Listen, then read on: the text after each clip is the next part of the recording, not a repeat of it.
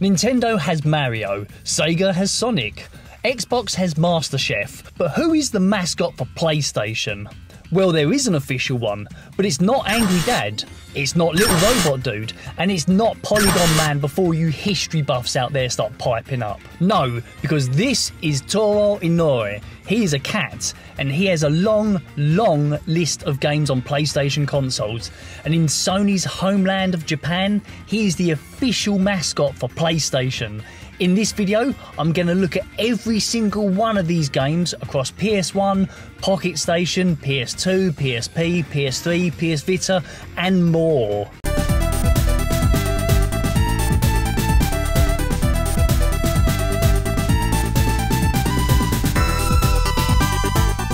Instead of milking out a long introduction of who Toro is and why he's only prominent for Sony in Japan, let's get right to the good stuff and dive in straight to the first game, and I'll explain everything along the way.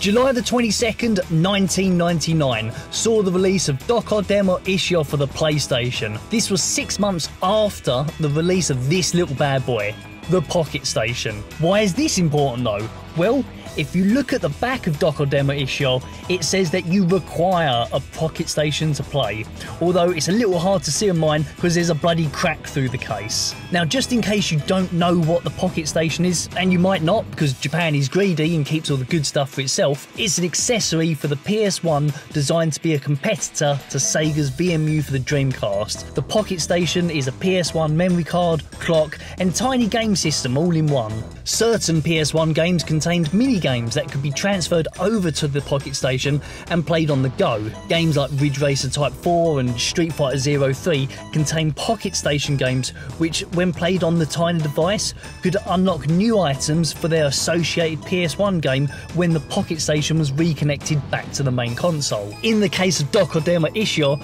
half of the experience is the Pocket Station side of the game. Probably the easiest way to think about this is like an advanced Tamagotchi that lives in your Pocket Station, and you can take it out with you anywhere and interact with it while you're out the house. Then when you come back home, you plug your Pocket Station back into your PlayStation and continue interacting with Toro on your television. But there's a lot more to it than that. But before we start going in really deep, I want to apologise for the quality of the initial recordings. Because of what's involved here, I have to use actual PlayStation hardware. In my case, I'm using a PS2 and then component leads which are plugged into a HDMI converter and then plugged into my PC capture card. You can't just run this game through some program on your computer, even if you do have the USB official memory card reader. Trust me, I tried. And I can't use my Japanese backwards compatible 60 gig PS3 because even though the console knows when you connect a Pocket Station to it via the USB memory card reader, when a game is loaded, it will only allow you to access the standard memory card images on the hardware and won't even look for the Pocket Station. Well done, Sony. You went to all this trouble to make an adapter and to even program the XMB to recognise the Pocket Station, but you didn't add the ability to actually use it.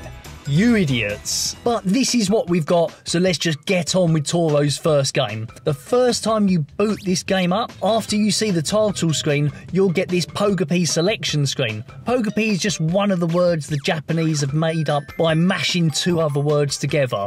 In this case, the words pocket and people have been unceremoniously slammed together to form Pogopi. We have Toro Inoue, who outside Japan is simply known as Sony Cat. Obviously he's the main character, and I'll go into detail about him as I play the game, but we can also select a robot called R Suzuki, who has a four-sided head which has a different emotion on each side, and he will rotate it to show you what he's feeling at any given time. Next we have Jun Mahara, who is a rabbit. She's trendy, up to date on her pop culture, and a bit pretentious. She's a self-described love expert. being a rabbit and all that. After that, we have Ricky, who is a green frog, who loves sports and dreams of being a world-famous fighter. He likes to work out and is always training to get stronger. Finally, we have Pierre Yamamoto, who is a half-French, half-Japanese dog. He dreams of living his life in France. Once you've selected your Pokepi that you want to use, you now have to give your little guy a name. This is done using an on-screen pocket station, and thankfully, if you scroll to the side, you'll find English letters. The next step is putting details about yourself: your name, your gender, your birthday, your blood type, and your telephone number. With all this out the way, the game will now create a Pokepi minigame for the pocket station based on the information you have just entered, and then you can begin.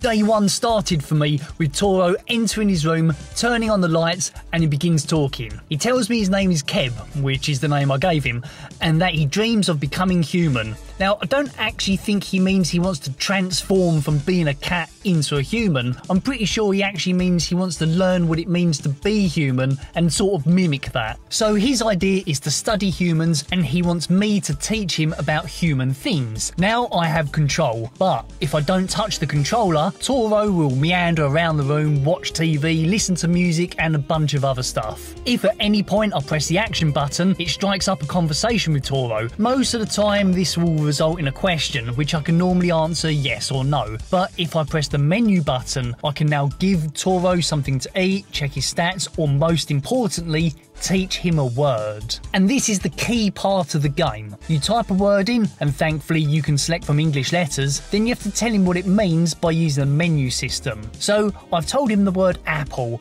and then I have to choose if it's something famous, a person, a place, an activity, a food, an animal, and so on. Within each option, there's a whole bunch of new menus lurking underneath where I can go into much further detail. I messed up here with apple and totally selected the wrong option, because at first I didn't see I could scroll down on the first menu for more descriptions, and I've told him that apple is an activity.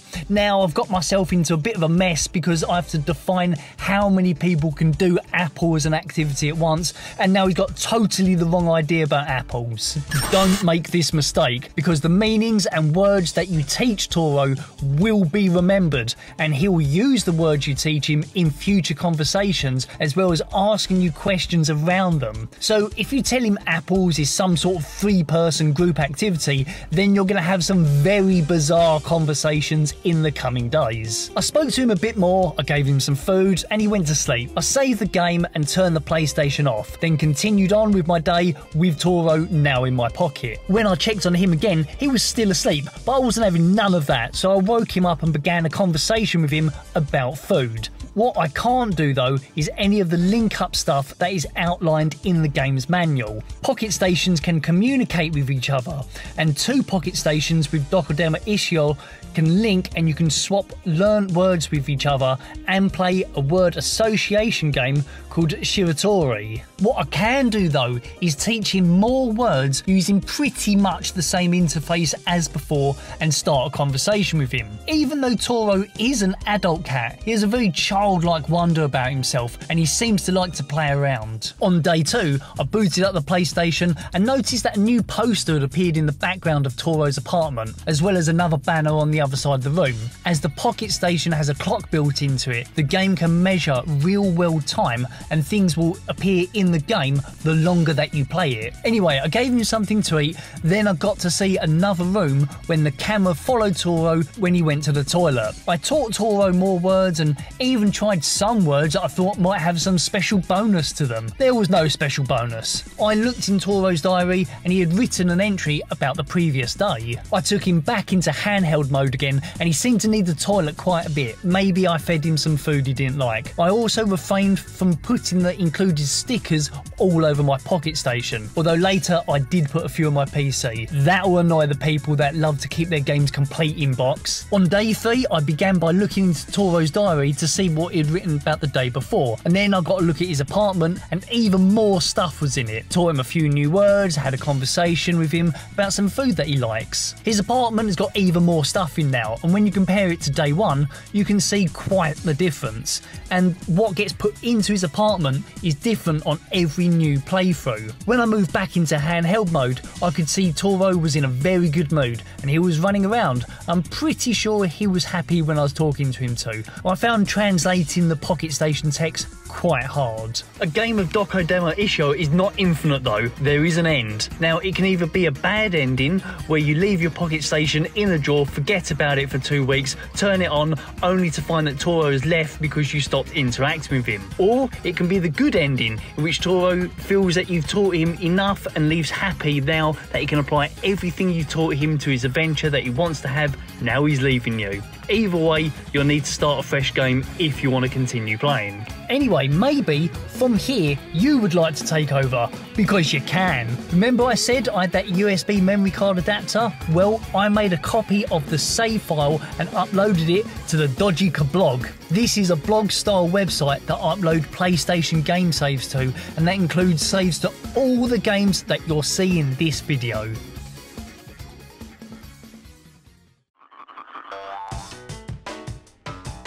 The next game in the series was released on the 27th of January 2000. This is Koneko Mo Issho, and it's the only game in the series that I don't actually own. But that doesn't mean I can't play some footage I pulled from a Japanese player while I tell you about it. So this is basically an expansion set for the main game. It requires you to have both Doko Demo Issyo and a save file for it on your Pocket Station. With both of these things, it will now generate a new story which acts like a sort of prequel to the original game, where Toro is now just a kitten. Functionally, it's the same game, but now with different background and more child-friendly themes of conversation. Because in the first game, every so often, Toro would talk about doing research on women by using naughty magazines and talks about becoming sexy. So Koneko Mo Issho is really an anti-furry but child-friendly version of the same game. But releasing this as an add-on rather than its own thing seems to be a bit of a botched idea if you ask me. Why make a child-friendly version of a game but still require the child to have the grown-up version in order to be able to play it? What sort of logic is that? But now, something very different.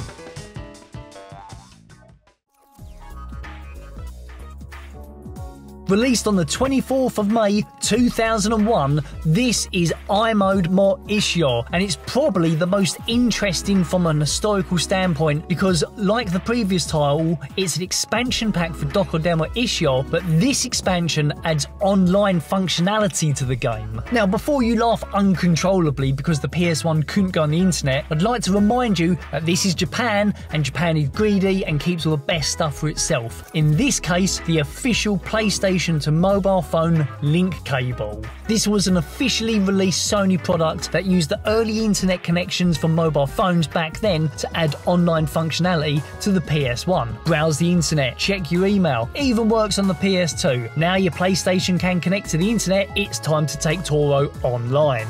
Or it would be if A, I had a 20-year-old phone able to connect to my PlayStation, B, I was actually in Japan and able to connect my non-existent phone to the online service, and C, if the service hadn't shut down just a year and a half after its release. I mean, I can see how this might not have been popular. The barrier to entry is pretty damn high, and it's outlined on the game's case. So you need a copy of Doko Demo Issyo, obviously a PlayStation, a Pocket Station, the link cable, and an internet-enabled mobile phone. Although you can still run the game in an offline mode, there's not really much here. You do get a new room for Toro to move around in, and it upgrades the Pocket Station game with a new title screen. You can teach him new words while in offline mode, but without the connection to the service, this add-on disc is pretty pointless now. It's a shame, as I would have loved to have tried out the online word exchange and to see the special I mode functions that the game allows your phone to do. But unless some of the smart people over at the Toro Friend Dungeon Discord can find a way to mod this game, this is where the PS1 section of this video comes to a close.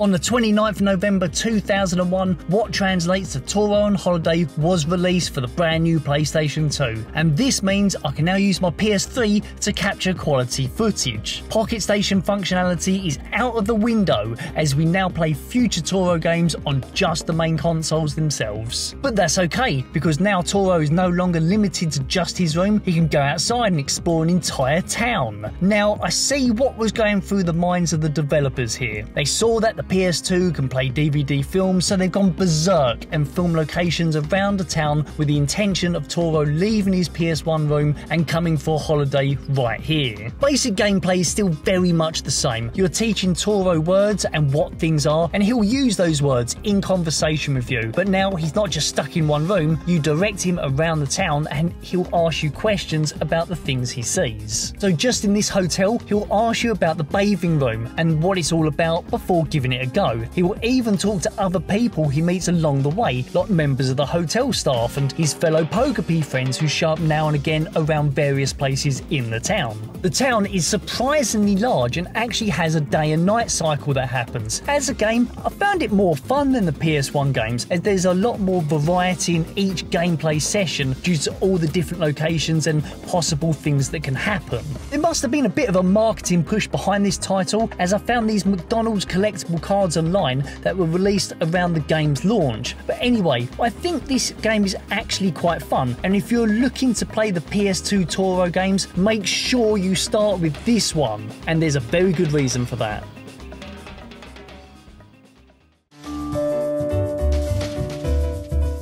Released on the 24th of April 2003, this is Doko Demo Issyo, My Picture Book. This is actually very different to all the previous games, and you'll see why in a minute. But if you're going to play these Toro PS2 games, make sure this is the second one. Here's why. After the title screen, the first thing the game does is search the memory cards to see if a save file from Toro's Holiday is present. If it detects one, it will create a new save file for this game as normal, but it will carry over all the words that you taught Toro in the previous games, and these words will get used in the stories that happen in this new title. With that part out the way, you'll get this intro of this old guy talking to you, and this is where it started to fall apart for me. So far I've been playing these games by pointing my phone at the screen while Google Translate has been running, so I know pretty much what's going on. But when this man showed up and started waffling away, I'd had no clue. Thankfully, in-game it's still text driven, but that doesn't really make it fun. You see, what we have here is a rather weak choose your own adventure game, where you read the text of the story and then you're given a menu and you have to pick from what you want to do from the options given. To say it's not very exciting is a bit of an understatement, and any fun you manage to pull from this game is totally unintentional. The first picture book story you go through is basically Toro meeting a dog, but that almost Shakespearean tale was dragged out for 10 minutes. The second one is Pierre being temporarily in charge of a clothes shop, and you can make it rather funny by choosing all the worst answers and creating this ridiculous scene where a man walks in wearing only his underwear. Outside of that though, the only reason to play this game from a gameplay perspective is to create a save file that has now all the words learnt from Toro's Holiday and this game, and there's a good reason for that.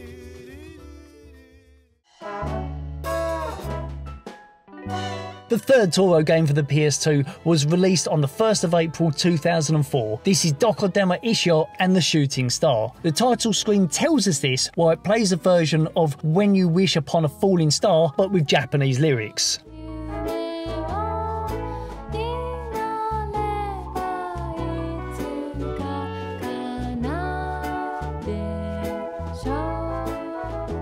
After this, we are greeted by a save data import screen. So again, this game will look on your memory cards for save data from previous games and create a new save file for this game, but will import all the words learned from whichever data you select. Now, considering my picture book save file was already generated by importing the Toro on Holiday data, by choosing the picture book file to import, I'm bringing over 2 games worth of information. The game starts with you you playing as this guy. You've got off a bus here outside this Japanese style apartment block. Straight away, I get some serious Maison Ikoku vibes, and I know that inside each apartment is going to be a different wacky character living there. The guy goes inside and I was bang on the money. Straight away, the different maniacs that live here start introducing themselves to you as you make your way to your apartment. Once you get inside, before you've even had the chance to unpack, you hear the toilet flush. You go check it out and it's Toro.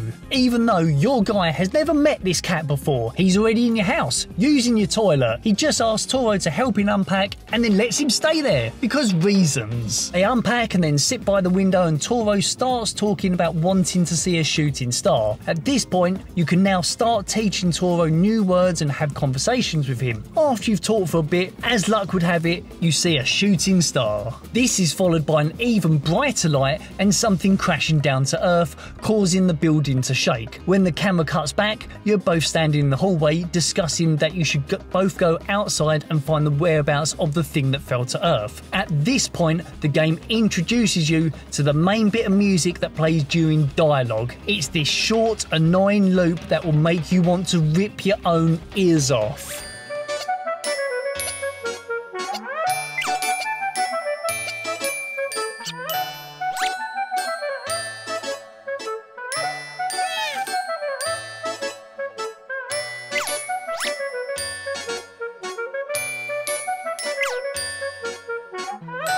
Either way, you now have full control, and as you make your way outside, you'll find other residents of the building who will talk to you about the fallen object. The woman tells you that it fell on Mount Ura, so you decide to make your way there. So what we have here is a dialogue-heavy adventure game that has Toro as your sidekick. And Toro has the same learning and conversational functions as the previous games. The adventure will take you to more and more new areas where you'll meet other new characters who normally have some sort of problem they need help dealing with, and that will allow you to progress further towards the goal. I'm not sure if I prefer this or Toro's Holiday, but it's definitely more video game here, with tasks you need to complete and puzzles you have to solve. But Toro's Holiday is a fun, relaxing, chilled experience. They're different games, but they're both worth playing. But there is still one more PS2 game in the series.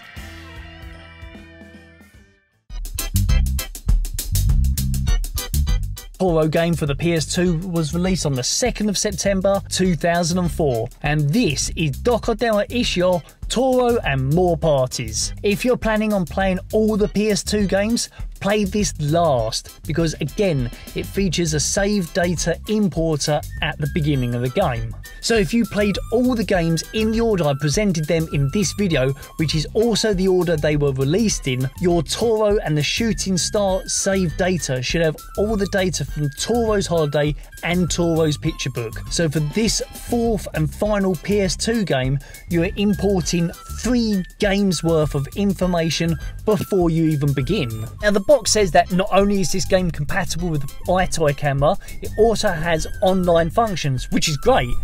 What's not great though is I have no idea what earth I'm meant to do here. Toro goes into this yard of stray cats who try to keep away from him. There are some things that you can look at and talk with Toro still, but beyond that, I don't seem to be able to progress the game at all. I've no idea what I'm missing. I'm pretty sure I've tried to select everything on screen that has any sort of action and it just leads me to a dead end. Don't know what I've missed, but if you know, write it in the comments so I can feel like a right clown, because it's probably something really obvious. Anyway, enough with the PS2 games, because it's time to downsize.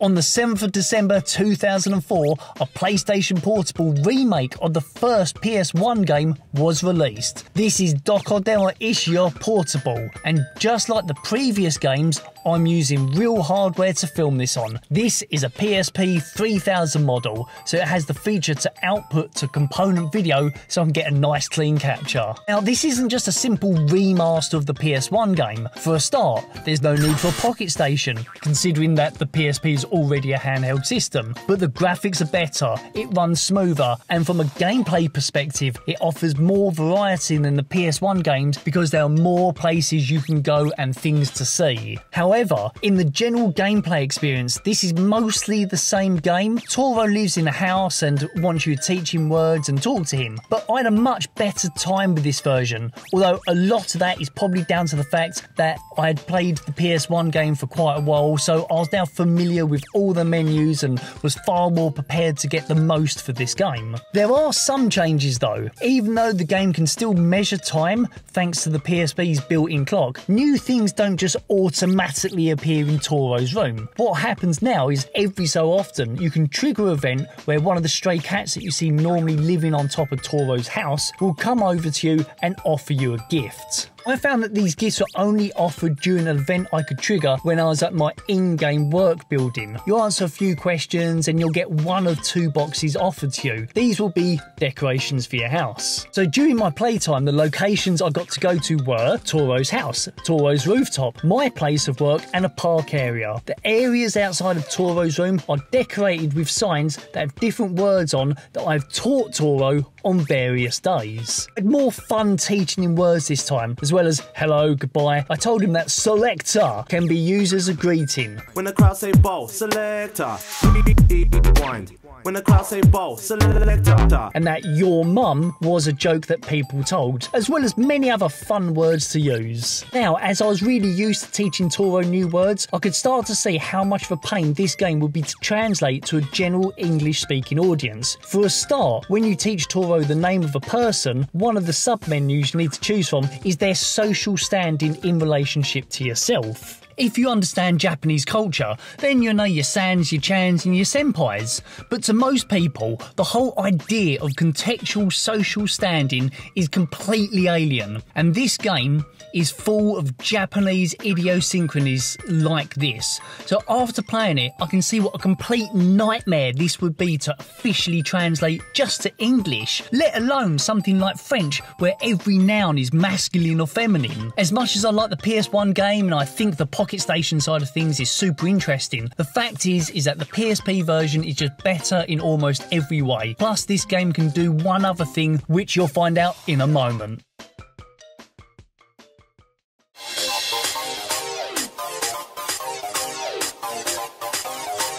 On the 15th of June 2006, the second PlayStation Portable game was released, and this is Doko Demo Issyo, Let's Go to School. Toro and his PokeP friends have blown off the idea of learning about humans directly from humans and have all decided to go to school to learn about the world instead. So you start the game by selecting which PokeP you want to use, and next you're greeted by a screen that takes you to an import save data from Doko Demo Issyo Portable and carry on all the words that you taught Toro then. So it starts off with Toro in his room saying that he wants to go to school. Then it cuts to his day one school introduction ceremony where some rules of the school are outlined. Essentially, each school day is split into 3 periods. Each period is either a lesson or a homeroom event. The lessons are maths, literature, language, sports and geography. In between each period, you can visit one of the other rooms in the school, and each room functions like a different option screen. You can visit the headmaster's office for the settings menu, the club room to teach new words and play Shiatori against other people, the audio-visual room to go online and download updates for the game. You have the school supply store where you can buy clothing items and customise your character, and you have the staff room where you can check out your progression status. Each lesson will have the class of friends talking about the subject in question. You, as a player, have to answer their questions so they can all gain more knowledge, and you'll have a chance to earn a star. Star points are the currency used in the school store to buy new clothes. During homeroom, the friends will talk about whatever they like, but generally they will use the words they've learned, including the ones imported from your save game data. When you strip this right back to its core gameplay, really it's the same as Doko Demo Issyo, where you are teaching Toro new things, but the delivery system is totally different now. Instead of a short, direct, but ultimately repetitive way of teaching Toro new things, you now have a longer, more roundabout, but ultimately more interesting way of doing things. Even though ultimately you are achieving the same goal as the previous games, because the structure of the game is totally different, it does feel like a totally different experience. Is it better? I am undecided myself, but it does feel like a very different game to what has come before.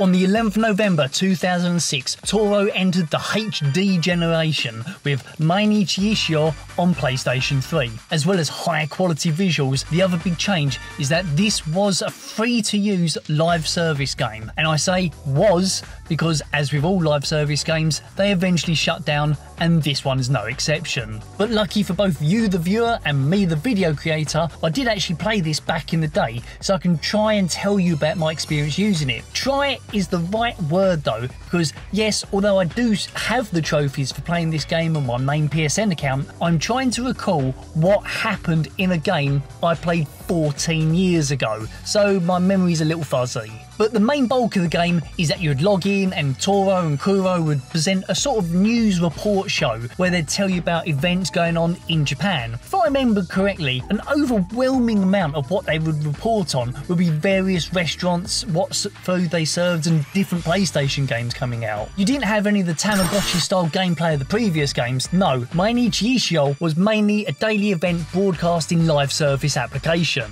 Although this did evolve over time and other things were added like mini games and decorations for Toro's house. The decorations were themed around reported events, so if you logged in and watched a news report on the new Siren Blood Curse game, you can now put a Siren poster up in Toro's room. It was a fun little window into events and culture in Japan, as well as Japanese PlayStation game releases, quite a few, never of which saw release outside of the country. What was weird though is that on the UK PlayStation network, and other countries too, you could get Mainichi Issho car decorations for your vehicles in Ridge Racer 7. As with every other Toro game so far, it was never released outside of Japan, but you could go onto Ridge Racer 7 and still download these decorations, and this is the equivalent of "You will never get this, you will never get this, la la la la la." Over time, all the extra features that got added, mini games you could play, and Toro storylines that got squeezed into the game made the whole thing quite messy to navigate and had gone well beyond the original vision for this title. So they shut it down in 2009 and created a whole new Toro live service, which was worse.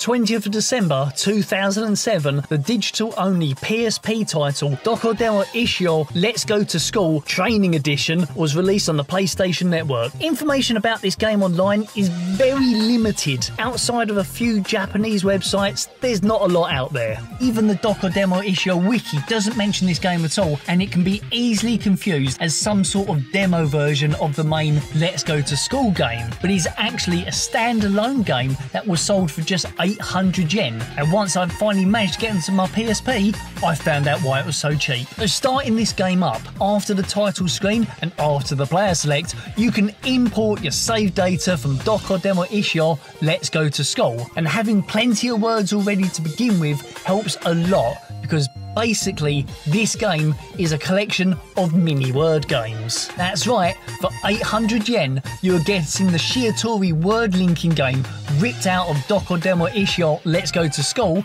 and sold as a standalone title. Even hardcore Doko Demo Issyo fans might want to give this one a miss, but because of the lack of information online, I had no idea what I was getting into, and to say I didn't stick around too long, it's quite the understatement. Unless you absolutely can't get enough of Japanese word games, avoid this one. Yet another digital PSP release was Mainichi Issyo Portable, which hit the PSN on the 15th of October 2008. Unlike the PS3 version we saw earlier, this game does have an online mode which you can still access, kind of. The issue here is that if you want to install this onto your PSP, you're going to have to use unofficial firmware, as it was taken off the PSN ages ago. But when you boot it up, it'll ask you to connect online, which is clearly something you're not going to want to do with unofficial firmware. But if you use your PC to get this game up and running, that online connection can be easily bypassed and you launch yourself into the game. However, the large part of this title was its live service aspect, with daily updates about PlayStation and Japan in general, and all of that is absolutely off the table and lost to time. But what you can do is watch Toro mess around in his room and go to the garden. In the garden, you can plant seeds and grow flowers. I didn't stick around long enough to see what the flowers did, but I did explore enough of the game to see there was the shop run by Kuro. In the shop, you can buy gifts for Toro and seeds for the garden, but these things cost coins, and I'm going to go out on a limb here and guess that coins were earned by viewing the live service updates, although this game does give you one flower for free when you start. Like the PS3 game, this was shut down in 2009 to make way for the new live service Toro game, which we'll talk about soon enough.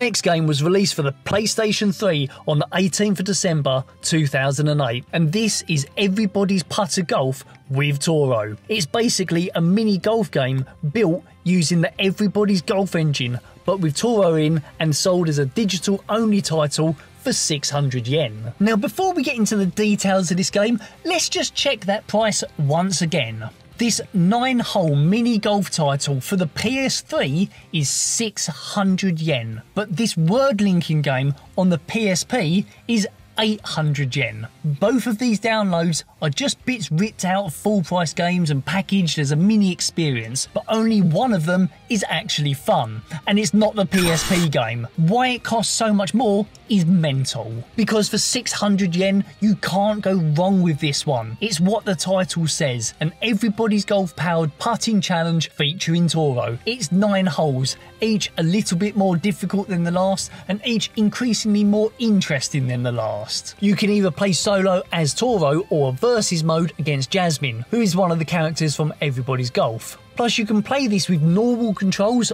or use the DualShock's motion control features. Don't use the motion control, it's a complete mess and your ball will just go out of bounds the moment you so much as look at it. But with the normal control system, it's a perfectly playable game, and if you download it from the Hong Kong store rather than the Japanese one, it's all in English. There was no release outside of Asia though, because the purpose of this cheap digital game was to serve as a cross promotion for Mainichi Issho, which didn't leave Japan. If you're watching this video in 2023, then this game is still available to buy on Asian versions of the PlayStation 3 store, and for the price, it's well worth it.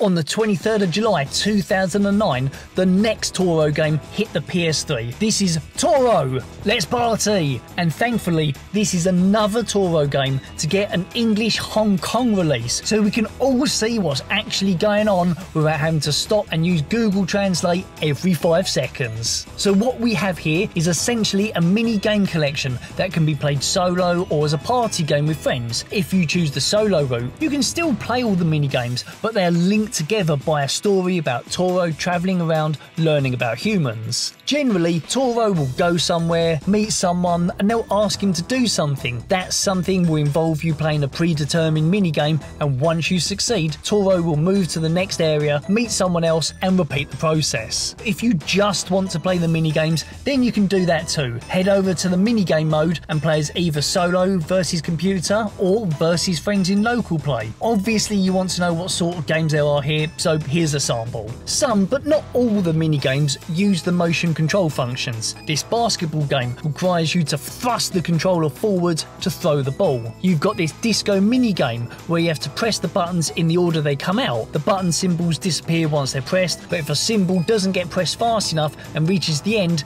it's game over. There's another motion game where you have to wave the controller up and down to make Toro's wings flap, and you want to get him as high as you can within the time limit. You've got a ninja style training game where you have to thrust the controller in the direction of the target. Pulling the tablecloth, where you have to yank the controller in a way as to not knock over the stuff on the table. This takes quite a bit of getting used to. There's about 30 games to play, all Toro themed and all varying in quality.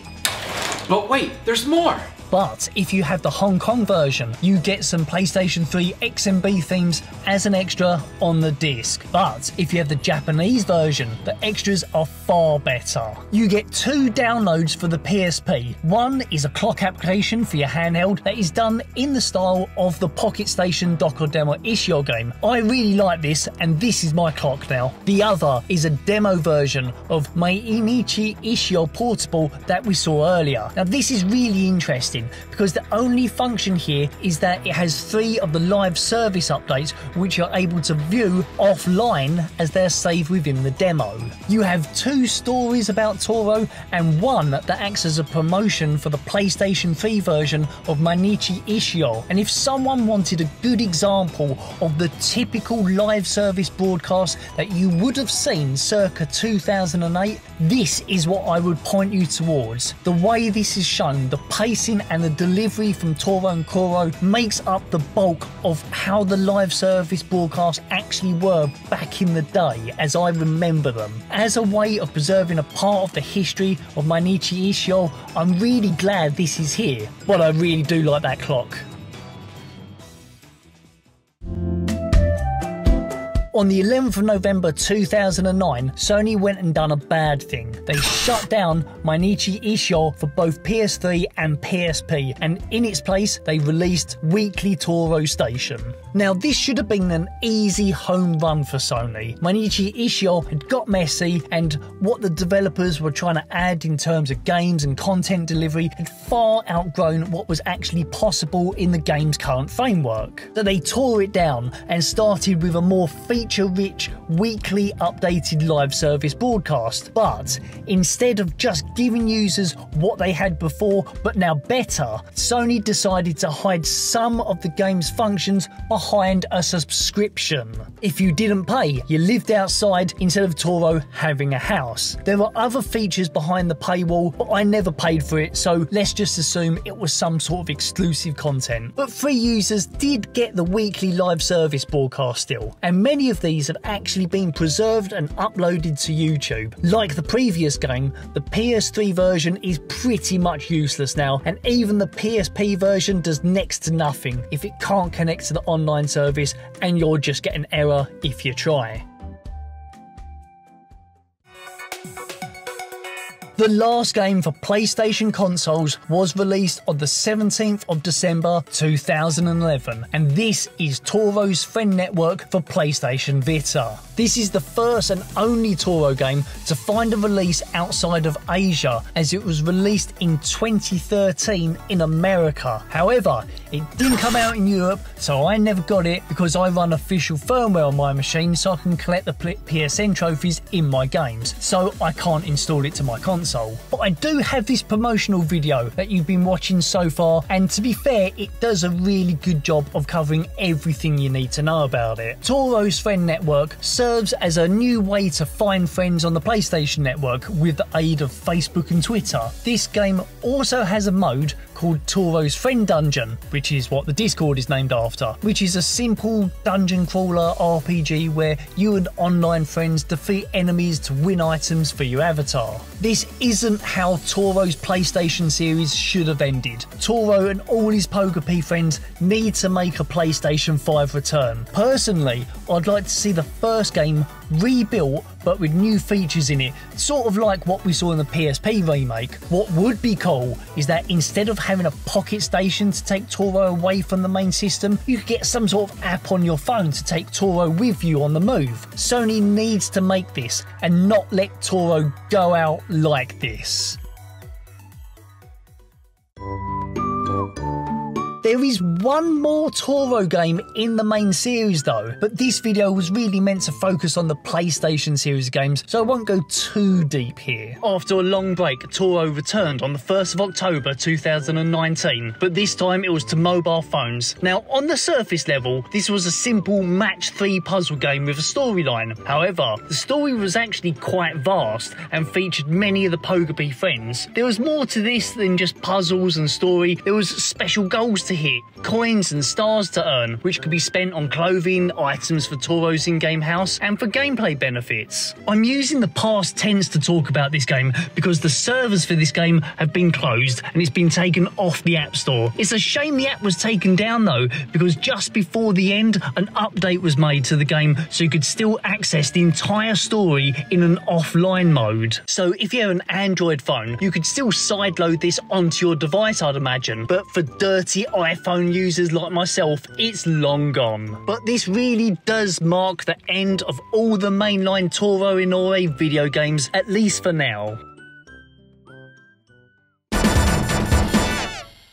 Really made it sound like we'd come to the end, didn't I? Well, that was just the mainline games. We're not quite done yet. Remember PlayStation All-Stars on the PS3? The game that was basically Smash Brothers but with PlayStation characters in? The game that is crying out for a sequel for the PS5? Seriously, Sony, make a new PlayStation All-Stars. Well, Toro starred as a selectable character in that game, and not only is it amazing fun still to this day, but getting to the 7th match and watching Toro and Kuro have a conversation with Hiachi from Tekken is as ridiculous as it is hilarious. I did a full playthrough with Toro, partially to get footage for this section of the video and partially to get the trophy with Toro's face on. This wasn't the only PS3 fighting game that Toro and Kuro starred in though. You could also find the pair in Street Fighter Cross Tekken as exclusive characters for the PS3 version. You could only access them in Versus mode though, and they're basically just small reskinned versions of Ken and Ryu, although that's fine by me because that's how I roll in these games. The other big PS3 title you could find Toro in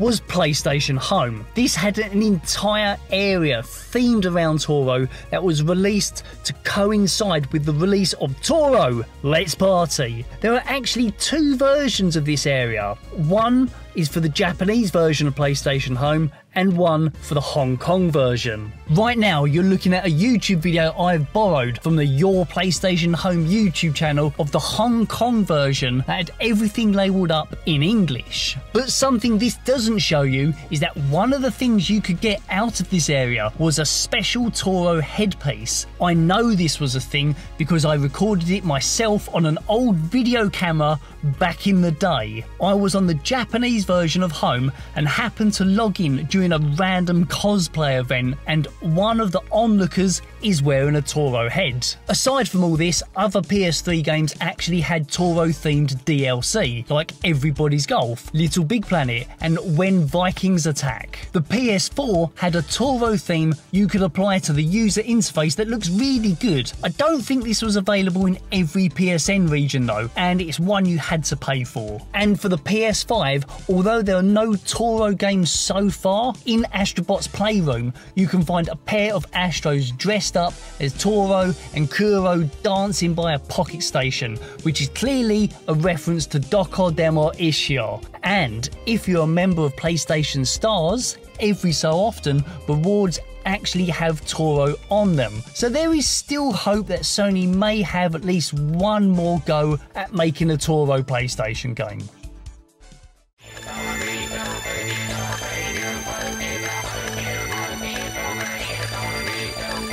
In Japan, Toro Inoue was a big deal. In 2001, Fuji TV started making short promos featuring Toro and later on a movie-length video. There's been various typing tutorial programs for home computers that feature Toro, and even before the advent of the iPhone, the Japanese had mobile phone games that featured Sony's famous cat bringing joy to the old flip phones. Capcom of all people got a Toro license and created a coin pusher of all things, but in Japan, because of certain gambling laws, they have to be medal pushers, because I'm pretty sure you're not allowed to have arcade games where you can win money. You have to change your money into medals, which are the same shape as coins, then use the medals in the machines, then later change the medals into prizes like stuffed toys. Then there's normally a shop just around the corner that will buy the stuffed toys from you for money, so it's basically gambling but with extra steps. Aside from the not gambling but gambling really arcade machines, there is an unholy amount of Toro Inoue merchandise out there. When a Toro toaster and a Doko Demo Issyo fan exist, then you know this is serious business. But even PlayStation 2 memory cards and a special version of the PlayStation Vita can be attained with Toro's face on.